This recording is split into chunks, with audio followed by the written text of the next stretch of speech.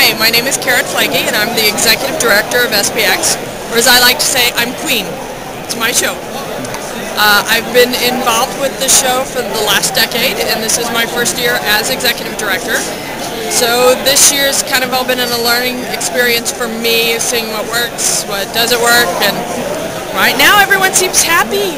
The floor's been busy, people are selling books, I see lots of smiles. We'll go into the Ignatz boards tonight and have some nice social occasions for our exhibitors and with our specific panel programs for the exhibitors tomorrow morning.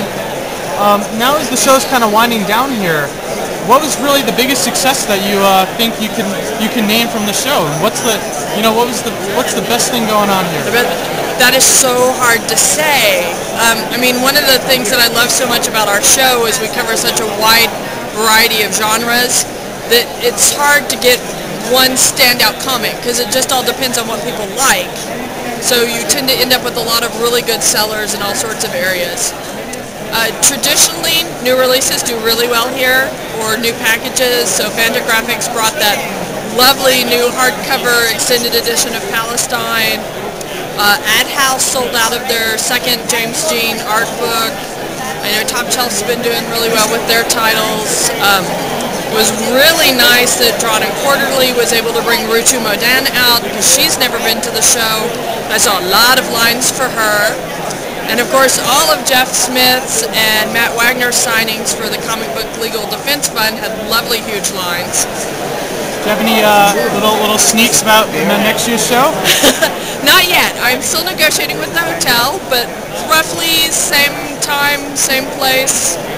It's nice having a large enough venue that everyone can fit into one room so that we can all be together across the street from a metro station, so it's really easy for people to get to. The Washington, D.C. area, of course, is really easy for our exhibitors, particularly our international guests, to get to. So I love the location. We're just hammering down what the final dates are going to be. Now I know that you are working and you've been running around like crazy, but I'm just curious if you discovered any comics or creators here that you hadn't really known about before. I haven't really found any new ones. I found some new titles from people I already knew about. And I'm probably I can't remember the names right. Monica Gallagher has this wonderful mini comic all about boobies. As in specifically, it's by a woman, all about us as teenagers. Are we going to get them? Are we not going to get them? How big are they going to be? And so it's just a wonderful women's viewpoint, and I keep going around showing it, going, this is it, this is a wonderful comic. And so